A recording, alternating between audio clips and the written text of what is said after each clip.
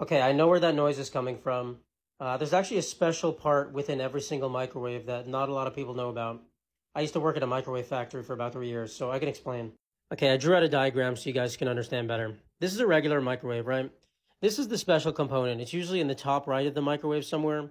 It's a box with a light on top sometimes and wires coming out. Within this box resides Jimmy, the microwave man.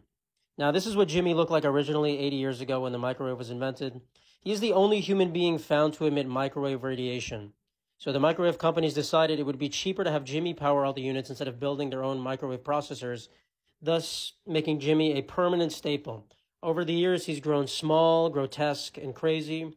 You can hear him talking to himself in that video. He's miniature right now. He can travel through electrical cables. There's only one Jimmy. He's kind of like Santa Claus. Every time you click a button on your microwave, he has to go to your microwave and power it.